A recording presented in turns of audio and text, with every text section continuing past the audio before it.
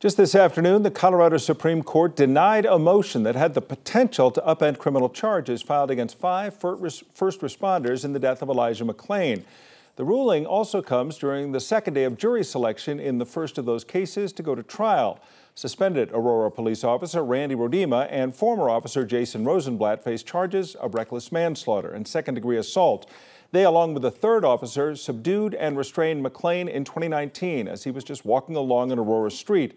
Then paramedics injected him with ketamine, the sedative, and 3 days later, Elijah McClain was dead.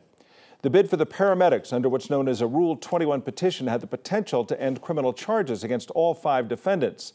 9 News legal analyst Scott Robinson said the petition raised issues never before considered in Colorado.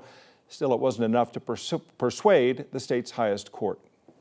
The Supreme Court denies the vast majority of Rule 21 petitions, so it's really no surprise that this petition suffered the same fate as most Rule 21 petitions.